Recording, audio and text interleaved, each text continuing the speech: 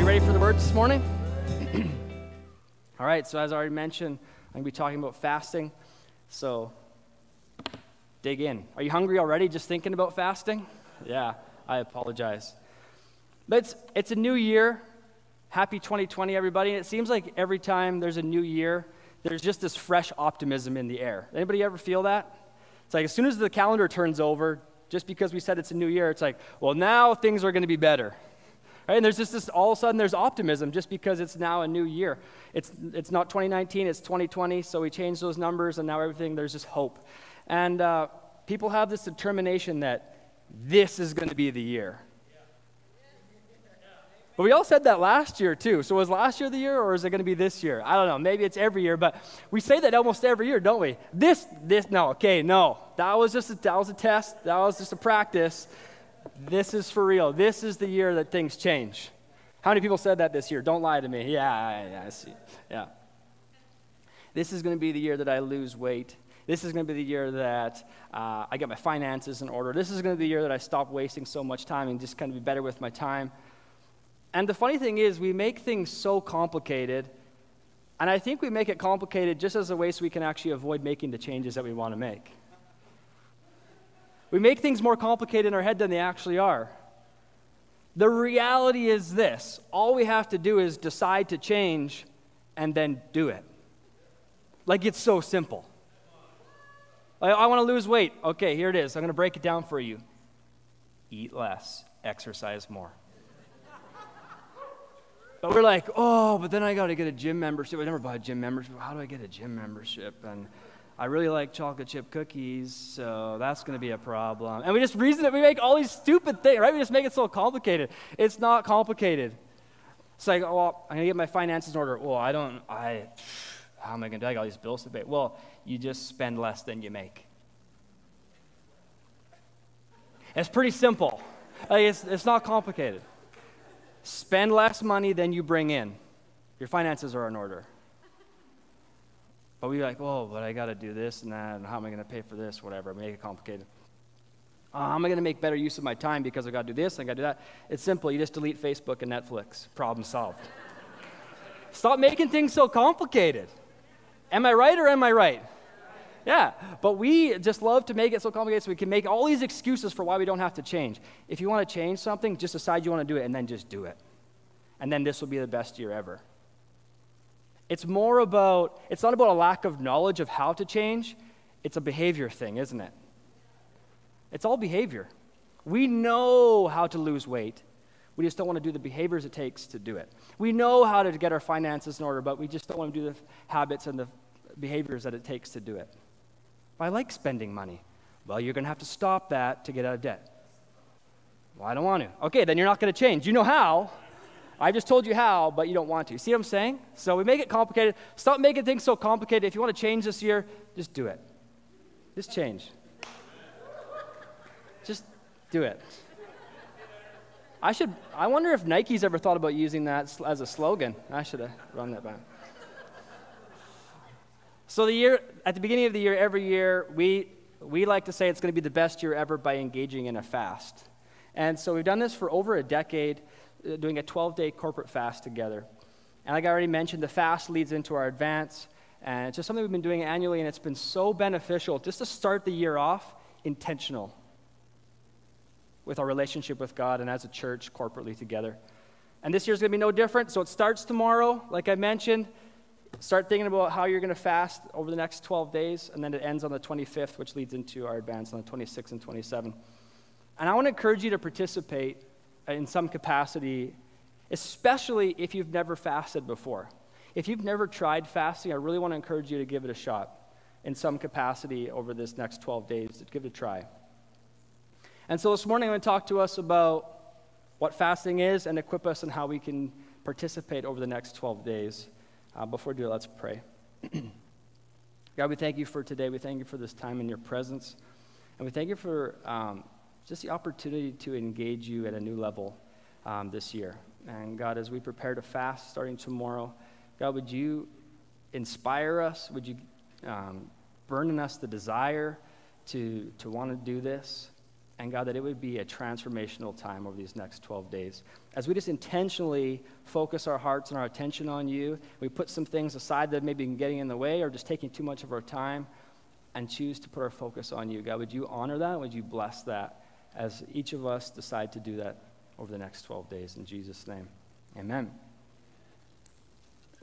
Okay, before we can talk about what fasting is, I think it helps to talk about what fasting isn't. Okay, so the first thing fasting isn't, it's not a hunger strike.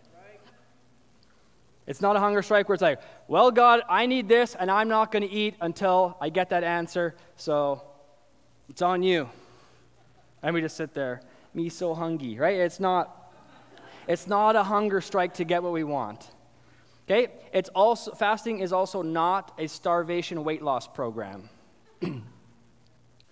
You will lose weight if you don't eat for the next 12 days, but it's not a starvation weight loss program where it's like, I'm fasting so I can lose weight. No. It's also not a religious duty to impress God. Like, not eating doesn't impress God. It's not about the not eating. We'll get to that in a minute, but it's not something that we just do so that God, it's like, oh, wow, I'm so impressed. It's not eating for days. Wow. Really want to pour out blessing on that person for not eating. It's not what it's about, okay? It's not a religious duty to impress God. It's also not a spirituality billboard for your life to broadcast how holy you are to other people. Or it's like, oh, I noticed you're at work. And someone's like, are you not eating lunch today? No, I'm not, and here's why. I'm pursuing my relationship with God, and so I've chosen to not eat for the next 12 days. Like, what is it? Like, do you feel better now that you said that? You know what I mean? So but sometimes, that Jesus talks about that. We'll talk about it a little bit more too. The hypocrites, they would broadcast, and it's like, oh, I'm so downtrodden, and I'm fasting. Oh, the struggle is real to be so spiritual. Right? It's not a billboard for how holy you are. It's not about that, okay?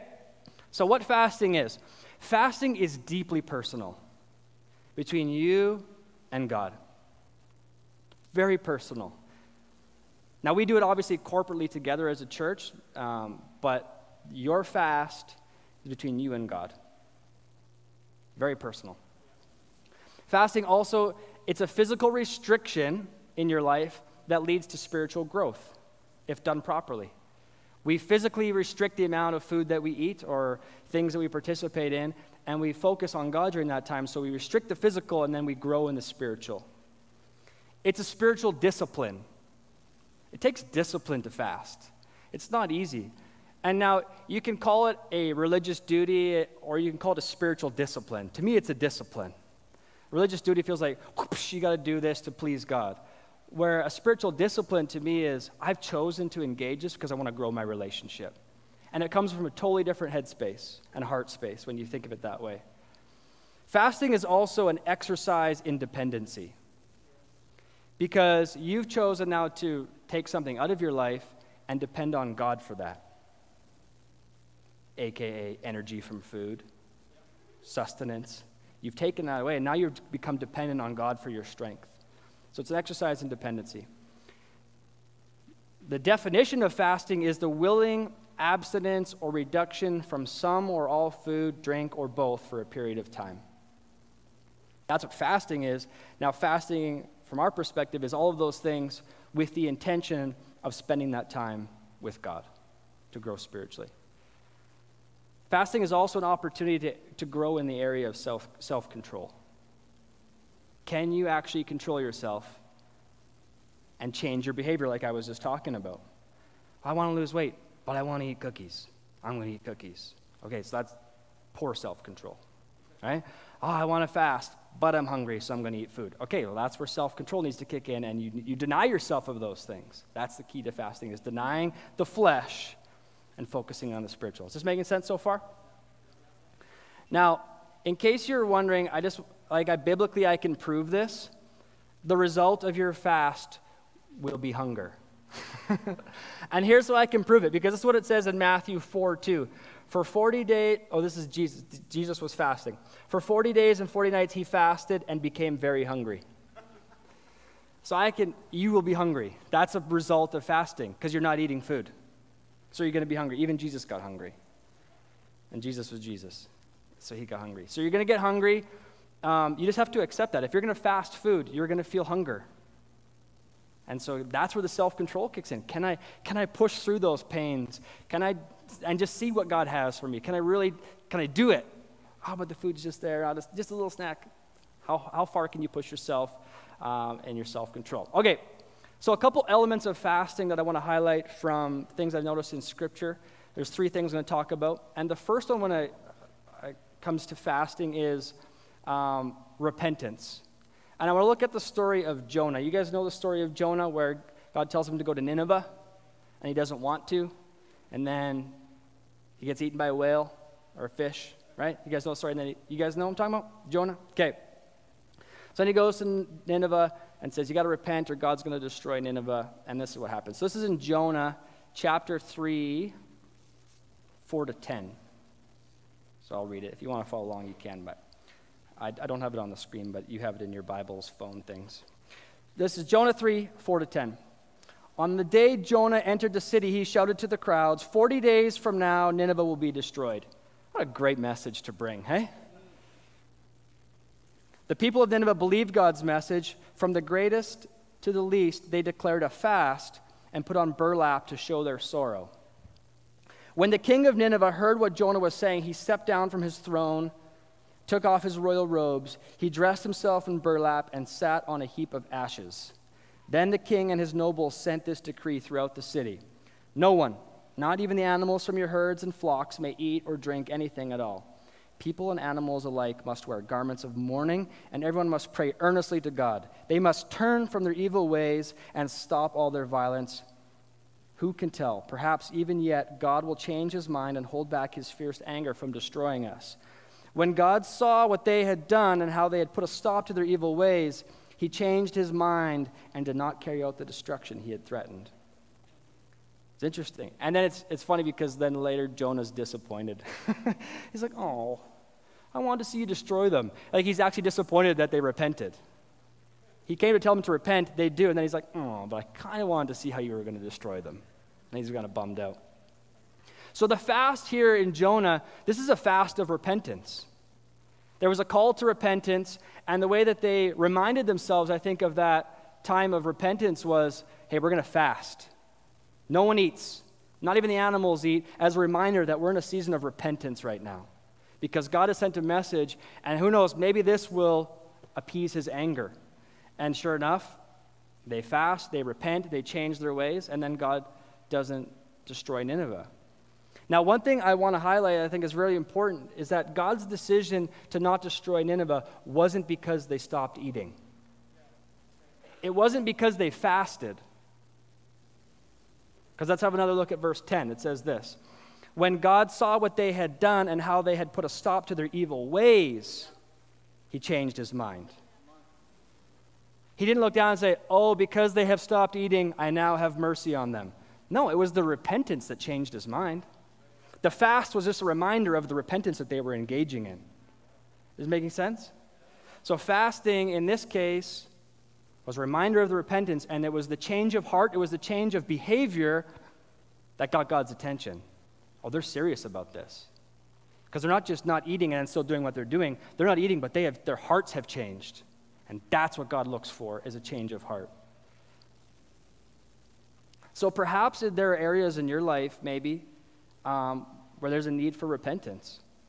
Maybe there's some habits, maybe there's some things, some cycles in your life that maybe over these next 12 days you can allow the fast to be a reminder of your repentant heart in those areas.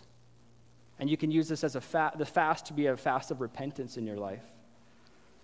See, a repentant heart and life will always draw you closer to God. Always. And the reason is because we're turning from one thing towards God. That's what repentance is. They're going towards this way. Nineveh was doing this. They repented, they did a 180, and they focused on God.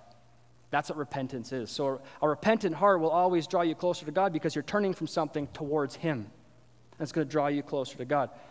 So isn't that interesting? Because isn't that just what fasting is? Fasting is essentially repentance. It's turning from one thing with the intention to focus on God. That's interesting, isn't it? Fasting is basically repentance. It's an act of repentance, saying, normally I look to food for sustenance. I've chosen to put that aside and focus on you for sustenance. So fasting and repentance, very similar, very synonymous. The second thing I want to point out that can happen in fasting, and it's an important part of fasting, is that we have humility. In Ezra 8:21, it says, "And there by Ahava Canal I gave orders for all of us to fast and humble ourselves before God." There are so many references to fasting and humility in the Bible. You can find them if you want to look them up. But there's something so humbling about choosing to fast and humbling our hearts. And fasting is a great way to posture ourselves in the place of humility. Because as with anything when it comes to the things of God, it's not the act of fasting, but the heart posture in the fasting that God looks for. It's not how much you give. It's your heart when you give. It's not that you fasted for 450 days in a row. It's what was your heart posture in the midst of your fast. That's what concerns God, is your heart. But we get caught up in the physical, we get caught up in the duty of it, and we make that the thing. But that doesn't interest God. What interests God is, how is your heart being managed in that thing, in the fasting, in the giving? James 4:6 says, "God resists the proud, but gives grace to the humble." Because sometimes we can even get proud of ourselves for fasting. It's like, oh, I'm doing so good. Haven't eaten in like 4 hours. Nailing it. Right? We can start to get proud. But God resists the proud. He's looking for those who are humble. Do you have a humble heart in your fast? Have you humbled yourself before God? And like I mentioned earlier, fasting is this exercise in dependency. I've chosen to limit this to be dependent on you. I've humbled myself. In humility, I'm coming to you for dependent, and I'm showing you that I'm dependent on you in this area of my life. Because is food our source of strength, or is it God? Jesus said during his fast that man does not live on bread alone, but on every word that comes from the mouth of God. In his fast, his dependency was on the word of God. Is it food or TV your source of comfort, or is it God? Fasting can be a great recalibration of these things in our lives. These things that we find ourselves going to for comfort or for strength or for whatever, we take those out and we replace God with those things, and we've recalibrated our hearts. The things that we find ourselves looking to other than God become very evident when we remove them from our lives for a season. Oh, I didn't realize how much time I spent on TV until I took TV out of my life for 12 days. What do I do with all this time? We don't realize it until we take it away. It's like, I just don't have time to spend time with God. Well, you take TV out for 12 days, you have more than enough time. You probably ran out of things to pray for. You had so much time. But sometimes we don't know because this is a recalibration time. It kind of shakes us out of our rut. It shakes us out of our routine. And with the attention to focus on God, and all of a sudden we've got this depth in our relationship with God because we chose to eliminate something and come humbly to him. God is drawn to a humble heart.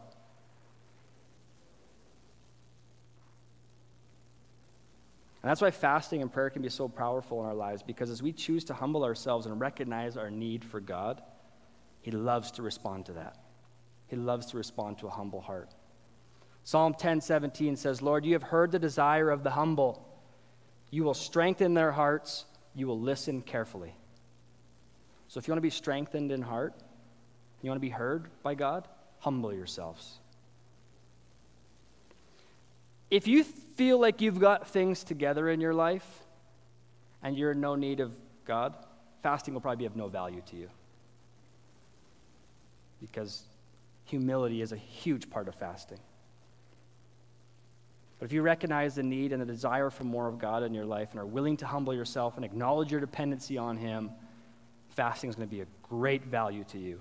Even if you don't get the things that you're asking for in your fast, it's still going to be a great value to you because it's going to draw you closer to God.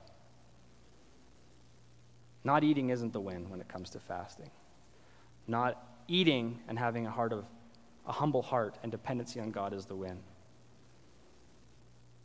And as you posture yourself that way for the next 12 days, I think it's going to be incredibly rewarding for you. All right, the third thing I want to talk about that can result from fasting is intimacy. Intimacy with God. Fasting is an opportunity to increase your intimacy with God. And you may be saying to yourself, well, why do I need to starve myself to grow in my intimacy with God? You don't. But that being said, I've found when I've been intentional with relationships in my life, they tend to get better. And fasting is just an opportunity to be intentional with your relationship with God. See, fasting can be something that we do when we are in desperate need for an answer from God. We just like, okay, I really need this answer to prayer, so I'm going to fast and pray like crazy, and so I'm going to do this.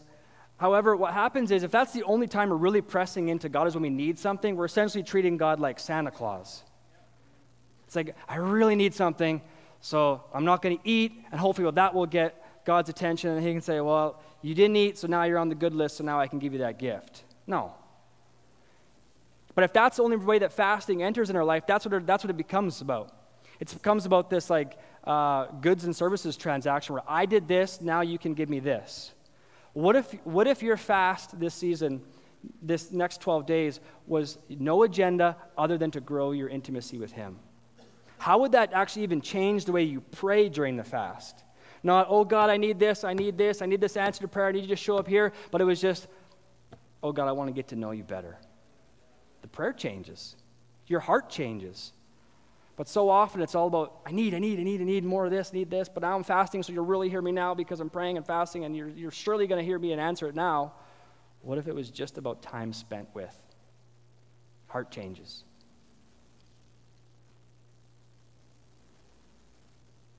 God loves to spend time with us. And our lack of intimacy with him is never his doing. He's always there, longing to have an intimate relationship with us. It's all the other things that get in our way that often rob us from intimacy with him. James 4:7-8 says, submit yourselves therefore to God, resist the devil, and he will flee from you. Draw near to God, and he will draw near to you. There's your key to intimacy. Draw near to him, and he'll draw near to you. Let this fast be a reminder of the joy of your salvation. Or it's just like, man, thanks for my salvation. I just want to honor you and spend time with you over the next 12 days and get to know you better. When I was preparing this week, I just said, God, why do you want us to fast? And it was like immediately the response was, I want to spend time with my kids. Like that was what I felt almost immediately in my spirit. We can bring, of course we're going to have prayer requests, of course we're going to bring things to him, but if that's the only driver for our prayer time, we're missing a big portion of what this fast could be for you. I mean, try it in any relationship, got ahead of myself here. Repent, humble yourself, and pursue intimacy, and you're going to have a fantastic fast. Because I think even maybe as you do that, without even having an agenda, you're probably going to find the answers maybe that you were looking for, and they might not be the answers that you thought you were looking for. You also may discover things that you weren't even looking for. It's because the pursuit of intimacy will often result in discovery. Try it with any relationship in your life. As you pursue closeness in a relationship, you're going to naturally discover new things about that person. Right? Like I know some of you, okay. But if I spent more time with you this week, I'm going to learn new things about you. As I choose to be intentional with my relationship with some of you this week, I would naturally discover new things about you just because of time spent with. And so you're going to discover things about God over the next 12 days as you pursue intimacy with him. And you maybe get answers to things. I'm going to try and explain this. There may be things you're thinking that God was going to do for you in a certain way, but as you get to know him better over the next 12 days, you're going to learn his heart and realize that you were off. Does that make sense? I'm kind of flying off the cuff here, but that's what I feel like is going to happen. You're thinking you needed something. You're thinking God was going to do something a certain way, but as you pursue to get to know him better, you're going to learn his heart better, and he's going to go, no, that's not, and you're going to go, oh, I was off. I was asking for the wrong thing. Because you're going to discover something new about him, and he's going to go, so you thought you needed that, but now you know me better? Now you see how I want this for you. Forgive me, right? So you can discover those new things in intimacy. Because what happens with the lack of intimacy is it leads to assumptions. If you don't know somebody, you assume certain things about them. And that can hurt the relationship. And I think the same thing happens in our relationship with God. We don't know him maybe as good as we think we do, so we assume things, and then we misrepresent him. Or we misunderstand him because we don't actually know him. So that time spent will hopefully remove some of those assumptions. Because you can look at Josh and you could see him up here doing his thing. And you could assume certain things about him. Whatever those things are. But as you get to know him, you realize, oh, those things are all true. No, I'm just kidding. I'm kidding. But you get what I'm saying, right? You see people, you see how whatever they do, and then you just assume stuff. Let's stop assuming things about God and actually get before him and get to know him and actually hear his heart. And I wonder how many times we've assumed things about God which has actually robbed us of intimacy with him. So, let's get into the nuts and bolts. How do we do this? How do we fast? Well, before we even get into any of that, I need to preface it with this verse. No one needs to know that you're fasting. So this is from Matthew 6, 16 to 18. Obviously, we're going to know we're fasting because we're doing this together. But this is what it says in Matthew 6, 16 to 18. This is Jesus speaking. And when you fast, so the when there implies that we're going to. We're supposed to. Okay? So we'll just, why should I? Well, Jesus says when you. So is that good enough? Okay. So when you fast, don't make it obvious. It's not a spirituality billboard like I was talking about. Don't make it obvious, as the hypocrites do, for they try to look miserable and disheveled so people will admire them for their fasting. If that's why you're doing it, you've already missed the mark. Okay? I tell you the truth, that is the only reward they will ever get. So if that's your reward you're looking for, you can get that. I'm fasting. Please acknowledge me how holy I am. There, you got your reward. Okay? Jesus says, but when you fast, comb your hair, wash your face, then no one will notice that you're fasting except your Father who knows what you do in private, and your Father who sees everything will reward you. Yeah. Don't compromise an earthly reward for the reward that Father wants to give you. No one needs to know. It's deeply personal, like I mentioned. Okay? You go to work, you're starving, no one knows you're starving. No one needs to know. Push through. Depend on God. Keep it extremely private between you and God, because that's what the reward is. If you're fasting for other people, there's no point fasting. That's not the point. You're fasting to remind your heart of why you're fasting. Right? Oh yeah, why am I starving today? Oh yeah, because I'm pursuing intimacy with God. God, what are you saying right now? Thanks, needed that. Back to work. That's what I love about fasting. I'm going to talk about this in a minute, but I mean, it's good to we sacrifice social media, TV, different things like that. That's the reason why I think fasting food is so powerful, is because it reminds us in places where we wouldn't normally be reminded of God. Why am I starving at work today? Oh yeah, I didn't have lunch. Why didn't I have lunch? Because I'm fasting. And all of a sudden you're aware of God in a situation where normally you wouldn't have been aware of him maybe. That's why fasting food is so powerful, because it's a physical reminder of a spiritual reality that you're trying to engage. So how do we do this? Well, we got to know why you're fasting. What are you fasting for?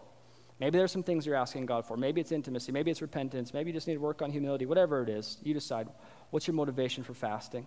Oh, by the way, this thing that I'm holding right now is available on your app. There is a fasting part on the app, and you can click on that, and it says how to fast. You click on that, and you'll see this handout in there. If you want to follow along, you can. Or if you need to reference it later or over the next 12 days, it's on the app. There's a fasting section in there. And there is some handouts that'll be available at the back as well if you need one. Okay? So what are you fasting for? Be clear in your focus. Prepare your spirit. Get ready to fast. And then you got to determine how you're going to do it. What method are you going to choose? I think it's so important to make a plan before you start. Because if you don't make a plan before you start, it's so easy just to switch your plan when it gets hard. It's like, I'm going to do a 12-day fast, no food, and then 3 days in, you're like, I'm hungry. Okay, change your mind. I'm just kidding. I was just doing a 3-day fast, and now I'm going to do a separate 3-day fast or something else, right? Make a plan and stick to it. There's something, obviously spiritually there's going to be a reward, but I think there's something for you personally that there's a word about pushing through something when it gets hard.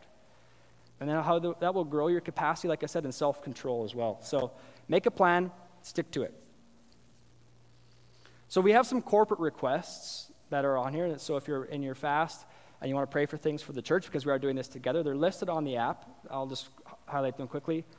We're asking for transformational intimacy, for souls being saved, for personal and corporate encounters in the glory of God, and clarity and resource for new vision. Those are the things that we're asking for together as a church.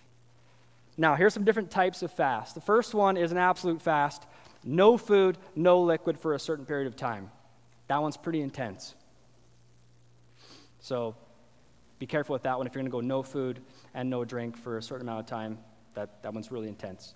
Okay, then there's a normal fast, which is no foods, but you have liquids for a certain period of time. So you can have water, of course. Lots and lots of water, broths, juice, things like that if you need those things. That's a normal fast. Then there's a partial fast, which is certain foods and liquids. Think of like the Daniel fast. So Daniel only ate fruits and vegetables and grains and things like that for a certain period of time. So you can just reduce certain things. So maybe you're going to take out sugar or chocolate or meat or whatever it is. You decide certain types of food you could remove from your diet for a while. And then there's sacrificial fasts. So maybe things like media, social media, I don't know, whatever. Anything that consumes your time that you love doing that you can maybe set aside for 12 days, a sacrificial fast. So I'm not going to go on Facebook or Instagram or whatever the other ones are that the kids are on these days. No video games, no Pinterest, no shopping, whatever, you decide. Whatever those things are, like seriously, you got to just decide what are the things. And sometimes what happens, the things that come to your mind quickest are probably the ones that you should do. Like whatever just came to mind as I was trying to throw out those things, you're like, oh, I should do that one. You're like, but what else could I do? I'll do that one because it'll be easier, right? You know. Your heart knows exactly what you should give up because it's not easy. And if it's coming to your mind that fast, God's going to be saying, I want that one. Just take that out for 12 days. And the time you would spend shopping, spend in the Word.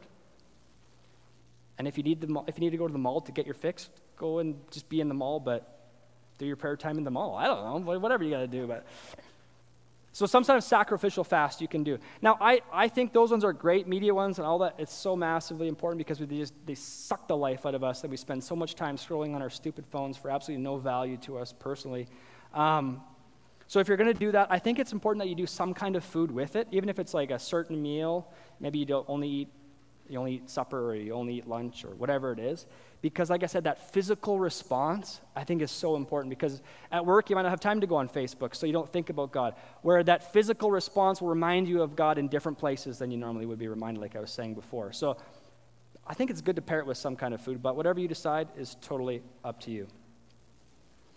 So there's different ways you could do it. You could do the full 12 days, the same fast. Boom, 12 days. I'm doing this kind of fast for the whole amount. Go for it. You could break it up into 3-day fasts, if that makes it easier for you. Or you could do different things for 3 days, however you want. Like I mentioned, you could do a daylight fast, where you don't eat all day, but then you have supper maybe with your family, and then that's what you do. Daniel fast, where you're eating certain foods, or a combined fast of some kind. Does that make sense? Is that clear on different ways you could fast? And then if you're doing food, it's so important. It says on there, water, water, water. Drink lots of water. Very important. And if physically your body can't do it, you need to talk to your doctor first, make sure you do that. Don't push yourself, let you hurt yourself. That's not the goal of this fast. And I also need to say this too, I think. Like, if you're just having a hard time and it's like you're pushing through, you're doing your best, but you need to stop and just have a cracker because you're just dying, it's okay. It's about the heart. Obviously, like I was saying, you want to push yourself as far as you can. You want to push through those things. But if you're just struggling and you need a little fix, that's okay. It's about your heart. God's not going to not answer your prayer or not spend time with you because you had to have a cracker, right? We just make it so religious. We make it so official. And we want to because that gives us some guidelines, but the guidelines just are to help remind us of our heart condition in it. Is that fair? So be at peace in that. Don't stress about that, feel like you failed. You didn't fail. You're trying. You're pursuing God. There's no failure in pursuit of intimacy with God. You cannot fail there. You can't. The fasting is just an encouragement to do it. And you're like, yeah, but this is different because the church is asking us to fast. Okay. Would you have fasted on your own if we didn't ask you to fast? So this is like, I didn't want to do this. It's being forced on me. Well, we're just encouraging you to be a part of it. No one's forcing you to do this. It needs to be a decision that you make on your own. But there's just something so, and like Nineveh, they called everybody to fast. It wasn't a choice. We're giving you the choice, but we're encouraging you to participate because corporately we're going to benefit. If each of us individually are growing in a relationship with God, we're going to benefit corporately. And if we're benefiting corporately, then our community is going to benefit. If in this fast, you privately, God releases some vision and some dreams in your life that you go and pursue that's going to change our community, that's a huge win in my books. So we're doing it together, but we're doing it individually, and we're going to benefit individually, and we're hopefully going to benefit corporately, which is going to affect our community. Amen? So I don't care if you're fasting or not fasting. I'm not going to ask you to stand because it's not about that. I want to pray for you and just ask God for strength for you over the next 12 days, that it would be a ridiculous spiritual growth time for you. So let's pray. God, I thank you that you love to hang out with us and you want to have an intimate relationship with us. And so, God, I'm asking over these next 12 days, we would learn things about you that we never even thought possible. And God, as we choose to fast, as we choose to give these things up over the next 12 days, God, would you give us strength? Would you give us exactly what we need? We would turn to you to be the source of comfort, of strength, or whatever it is. And God, would you show up? God, we choose to repent, we choose to be humble, and we choose to grow our intimacy with you. God, we are eager to spend these next 12 days with you in a new way, in a unique way. And God, we thank you that you love to draw near to us as we draw near to you. And God, these corporate things and these personal requests that we have that we're going to be bringing to you over these next 12 days, God, we're asking for really cool testimonies to come out of these next 12 days. Ridiculous answers to prayer. Ridiculous dreams and visions that people would have that would inspire a different way of living that affects us and it affects our community. Bless these next 12 days, I pray.